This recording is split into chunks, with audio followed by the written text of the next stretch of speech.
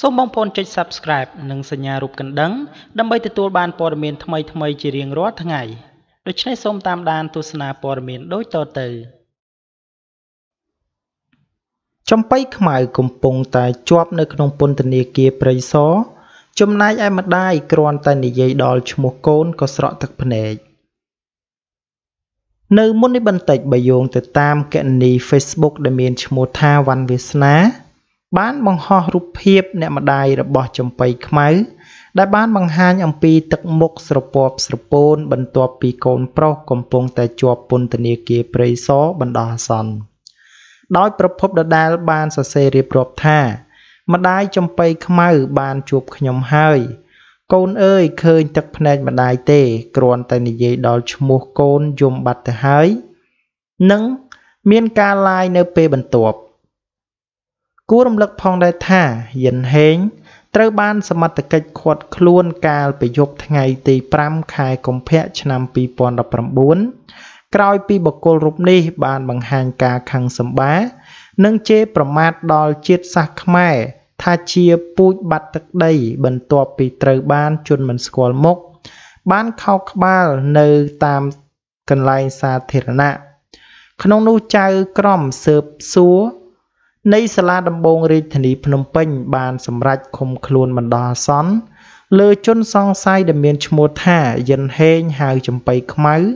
នៅពន្ធនាគារព្រៃសរដោយរងចាំចំណាត់ការជំនុំជម្រះតាមនីតិវិធីបន្តទៀតតាមការចោទប្រកាន់របស់ព្រះរាជអាជ្ញាលើករណីបង្ហោះវីដេអូលើបណ្ដាញទំនាក់ទំនងសង្គមដោយប្រមាថជាតិសាសន៍ខ្មែរយ៉ាងធ្ងន់ធ្ងរព្រះរាជអាជ្ញាបានចោទប្រកាន់លើឈ្មោះយិនហេងពីបទញុះញង់ឲ្យមានការរើសអើងតាមមាត្រា494និងមាត្រា496នៃក្រមព្រហ្មទណ្ឌហើយបទល្មើសនេះអាចមានទោសជាប់ពន្ធនាគារពី1ឆ្នាំទៅ3ឆ្នាំគួររំលឹកផងដែរថាមិនមែនតែអ្នកម្ដាយរបស់ចំបៃខ្មៅនោះទេដែលមានទុក្ខព្រួយសូម្បីតែបងប្រុសក៏ដូចជាមិត្តភ័ក្តិរបស់ចំបៃខ្មៅក៏បានបង្ហោះសារហាក់បីដូចជាសោកស្ដាយនៅពេលដែលចំបៃខ្មៅបានជាប់ពន្ធនាគារដោយសារតែទង្វើខ្វះនូវការគិតពិចារណាបាទដូច្នេះសម្រាប់ព័ត៌មាននេះផងដែរខ្ញុំបាទសូមបញ្ចប់ត្រឹមតែប៉ុណ្ណេះនឹងនាំអារម្មណ៍បងប្អូនទៅកាន់ព័ត៌មានបន្តអ្នកនាំពាក្យអគ្គនាយកដ្ឋានពន្ធនាគារបង្ហាញការខកចិត្តក្រោយពេលឃើញទង្វើរបស់មន្ត្រីសមត្ថកិច្ចដែលរំលោភសិទ្ធិធ្ងន់ធ្ងរទៅលើជនសង្ស័យអ្នកនាំពាក្យអគ្គនាយកដ្ឋានពន្ធនាគារក្រសួងមហាផ្ទៃអាយុដំនុតសាវណ្ណាបានបង្ហាញការខកចិត្តខ្លាំងក្រោយពេលដែលបានឃើញនៅទង្វើខ្វះវិជ្ជាជីវៈរបស់មន្ត្រីសមត្ថកិច្ចដោយបានរំលោភសិទ្ធិទៅលើជនសង្ស័យចំបៃខ្មៅដោយបានបង្ហោះរូបភាពព្រមទាំងបានសរសេរនៅសារដែលមិនសមរម្យដោយលោកបានរៀបរាប់ថាសូម្បីតែឆ្លើយសឹកសង្គ្រាមក៏សិទ្ធិរបស់គេត្រូវបានការពារដោយអនុសញ្ញាក្រុងហ្សឺណាវនិងពិធីសារបន្ថែមនៅឆ្នាំ1977ល្អជាងជនត្រូវចោទម្នាក់នេះដែរទង្វើរបស់មន្ត្រីសមត្ថកិច្ចដោយខាងក្រោមនេះគឺជាការរំលោភសិទ្ធិយ៉ាងធ្ងន់ធ្ងរទៅលើជនសង្ស័យនិងជនត្រូវចោទដែលចាត់ទុកថាមិនទាន់មានទោសនៅឡើយកង្វះវិជ្ជាជីវៈរបស់មន្ត្រីសមត្ថកិច្ចនិងអ្នកសារព័ត៌មានមួយចំនួនជាសញ្ញាណមួយគួរឲ្យព្រួយបារម្ភបន្ថែមលើកង្វះសីលធម៌និងញុះញង់ឲ្យប្រើហិង្សានៅក្នុងសង្គមកម្ពុជាដែលកំពុងតែខ្វះខាតស្រាប់នាពេលបច្ចុប្បន្នដែលធ្វើឲ្យសង្គមមួយនេះកាន់តែដើរថយក្រោយចាក់ឆ្ងាយអំពីភាពស៊ីវិល័យស័ក្តិសមទៅនឹងដំណើរការអភិវឌ្ឍជាសកលខ្ញុំមានការខកចិត្តខ្លាំងដែលជនរួមជាតិខ្ញុំនាពេលបច្ចុប្បន្នពូកែបានតែជាមួយនឹងមនុស្សទន់ខ្សោយព្រួតគ្នាចំអកលក់លើយដោយគ្មានចិត្តមេត្តាអត់ឱនឬក៏រួមគ្នាអប់រំដោយមនុស្សធម៌សូមបុណ្យបារមីវត្ថុស័ក្តិសិទ្ធិដួងវិញ្ញាណក្ខន្ធព្រះមហាក្សត្រនិងបុព្វបុរសខ្មែរគ្រប់ចំនួនមេត្តាជួយស្រោចស្រង់ ប្រលឹងខ្មែរដ៏ល្អផូរផង់របស់យើងឲ្យត្រឡប់មកសន្ធិដ្ឋនៅក្នុងស្មារតីកូនខ្មែរគ្រប់គ្នាឲ្យសាងតែអំពើល្អនិងចេះស្រឡាញ់គ្នាយកអាសាគ្នាការពារគ្នាគោរពគ្នាខ្លះផងគួររំលឹកផងដែរថាចៅក្រមស៊ើបអង្កេតសាកសួរនៃសាលាដំបងរាជធានីភ្នំពេញបានសម្រេចឃុំខ្លួនបណ្ដោះអាសន្នលើជនសង្ស័យឈ្មោះថាយិនហេងហៅចំបៃខ្មៅនៅពន្ធនាគារព្រៃសរដែលរងចាំចំណាត់ការជំនុំជម្រះតាមនីតិវិធីបន្តទៀតតាមការចោទប្រកាន់របស់ព្រះរាជអាជ្ញាលើករណីបង្ហោះវីដេអូ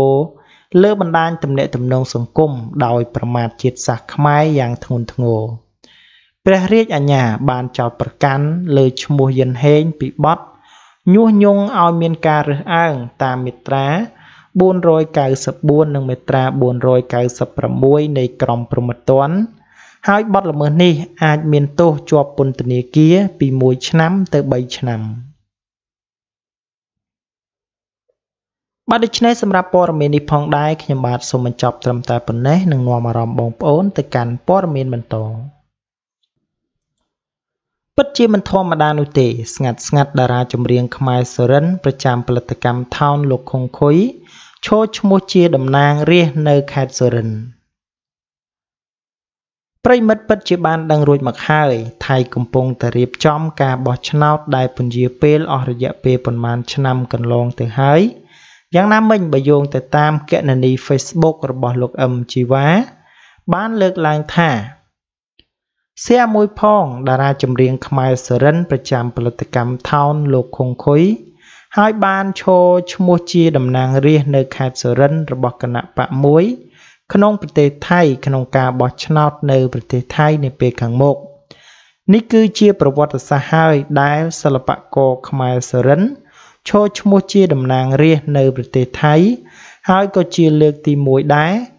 ដែលខ្សែរាជវង្សថៃម្ចាស់ស្ត្រីឧបលរតនារតកញ្ញាដែលត្រូវជាបងស្រីរបស់ស្ដេចថៃមហាវជ្ជរាលង្កននឹងធ្វើជាបេក្ខភាពនាយករដ្ឋមន្ត្រីថៃសម្រាប់ការបោះឆ្នោតនៅថ្ងៃទី24ខែមីនាខាងមុខដែលវាគឺជារឿងមិននឹកស្មានដល់នៅក្នុងប្រវត្តិសាស្ត្រនៃនយោបាយថៃគណៈបកនេះត្រូវបានគេដឹងថាជាអតីតគណៈបករបស់លោកថាក់ស៊ីនស៊ីនវត្រាដែលកំពុងតែរស់នៅកិច្ចខ្លួនឯបរទេសដោយក្តីគោរពពីអឹមជីវ៉ាបើសូមបញ្ជាក់ផងដែរថាលោកខុងខុយពិតជាតារាមួយរូបដែលមានកិត្តិយសនិង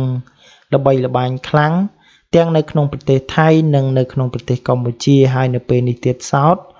លោកក៏បានក្លាយទៅជាតំណាងរាស្ត្រនៅឯខេត្តសុរិនប្រទេសថៃផងដែរ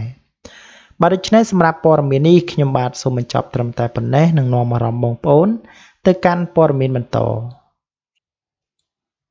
ម៉ៃសកុនរិះគន់ចំរឿងម្ចាស់មីលពៅមិនទទួលការវិនិយោគនិងហៅថាជាក្មេងអំនួតតារាចម្រៀងពូកែទើសលោកម៉ៃសកុនបានសរសេររិះគន់យុវជនដែលជាម្ចាស់បង្កើតមីលពៅថាមីម៉ាគេជិះយន្តហោះជុំវិញពិភពលោកទទួលស្គាល់នេះហៅថាការវិនិយោគពាណិជ្ជកម្មតែអាក្អូនមីលពៅខ្មែរជិះកង់ឈើលក់តាមភូមិទៅមិនចង់គ្រប់គ្រងទេផលិតផលខ្មែរតែមនុស្សមួយចំនួនវាអកតេពេកអញ្ចឹងសូមអត់ស៊ីទេស៊ីទៅហោះក៏អត់ស៊ីដែរគ្រប់គ្រងការវិនិយោគទី1ផ្ដល់ការងារឲ្យកម្មករទី2បានពិភពលោកស្គាល់ខ្មែរខ្ជិលនិយាយច្រើនតែអាក្អូនមីលពៅអំនួតពេកហើយអាក្អូនមីលពៅចុះសិទ្ធិអាជីវកម្មដាច់មុខហើយឬនៅចំណែកឯលោកអង្គញាលេងនវត្រាបានសរសេរសារនៅក្នុងបណ្ដាញទំនាក់ទំនងសង្គមរបស់លោកយ៉ាងដូចនេះថាមែនហើយខ្ញុំមិនយល់ដែរគេខំដាក់ចិត្តចង់វិនិយោគជាមួយហើយតែគាត់និយាយមកវិញអញ្ចឹងខ្ញុំអត់យល់ពីគាត់បង្កើតរោងចក្រផលិតមួយទាំងដីទាំងរោងចក្រនិងការធ្វើទីផ្សារមិនមែនចំណាយតិចនោះទេគឺរាប់លានដុល្លារ ហើយមិនប្រកាសថាជោគជ័យនោះទេបងប្អូនតើឲ្យអ្នកណាទៅធ្វើសប្បុរសធម៌មិនមែនសង់វិហារឬក៏សង់សាលាឆាន់នោះទេគឺជាប្រយោជន៍របស់ប្អូនគិតឡើងវិញកុំមានអំនួតលើខ្លួនឯងពេកកុំលោភលន់ពេកត្រឹមធ្វើមីល្ពៅគ្មានពិបាកនោះទេបើគេជួលអ្នកចេះយ៉ាងច្រើនគេយកប្រាក់ខែតែ$5,000ហ្នឹងការលំបាកពិតប្រាកដនោះគឺការធ្វើទីផ្សារឲ្យបានច្រើនគឺការចំណាយរាប់លាន$សម្រាប់ផ្សាយពាណិជ្ជកម្មចំណែកឯការផលិតមិនមែនជាបញ្ហាធំនោះទេខ្ញុំឮគាត់ថាគេឲ្យគាត់ 30% គាត់ថាតិចខ្ញុំឆ្ងល់ឧទាហរណ៍ចំណាយទុន$2លានគាត់មាន60,000ដោយស្វ័យប្រវត្តិបាត់ទៅហើយចុះបើជោគជ័យតើគាត់បានប៉ុន្មានសុំទោសប្អូនបងគ្រាន់តែចង់ឲ្យប្អូនជោគជ័យនោះទេគិតឡើងវិញបងគ្មានបំណងអាក្រក់នោះទេគាំទ្រសម្រាប់ការផលិតរបស់ប្អូនបើខ្ញុំវិញអចលនទ្រព្យគេដាក់ទុនជាមួយនឹងខ្ញុំឲ្យខ្ញុំចំណេញត្រឹមតែ30ឬក៏20%ខ្ញុំទទួលដៃ2ហើយ